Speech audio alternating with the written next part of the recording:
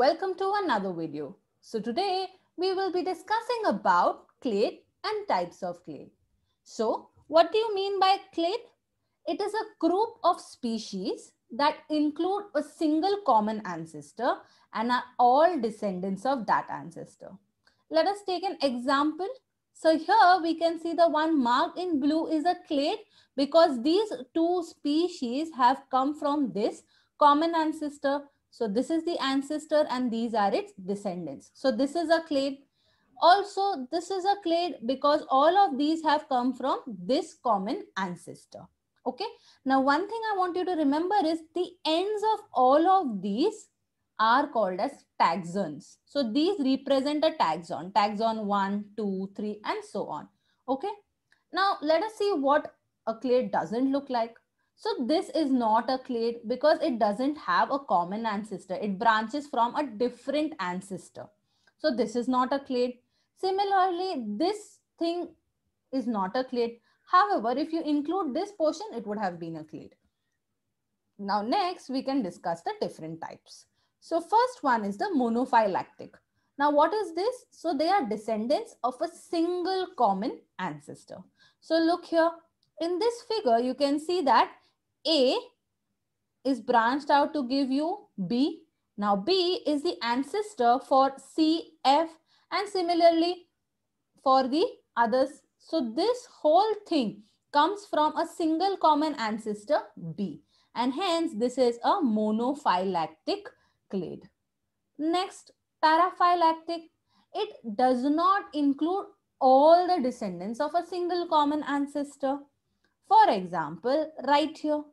Now A is the ancestor to both B and I, and all of these are a descendant of A. However, we are only using this part, so this doesn't include all the descendants, and hence it is a paraphyletic clade. Next, polyphyletic.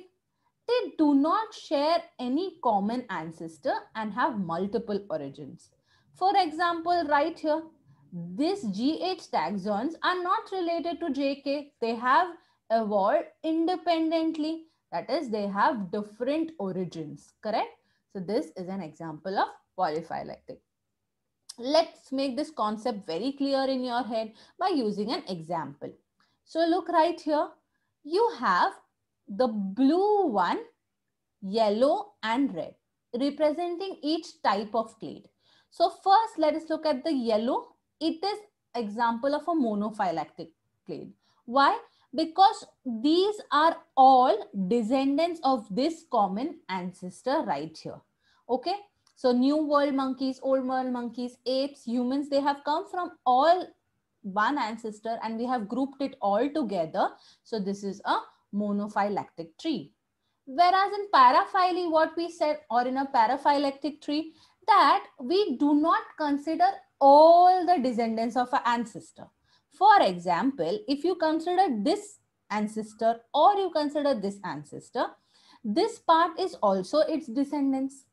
However, we are just considering this part, that is the lemurs, lorises and tarsers. So this part is a paraphyletic. And finally, you have this red portion.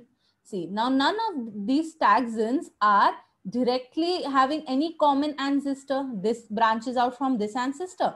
This branches out from this ancestor. So they have multiple origins. Hence, it is an example of a polyphyletic clade. So if you learned something, please like this video, subscribe to my channel, and that's it from me for today. I'll see you in the next video. Bye.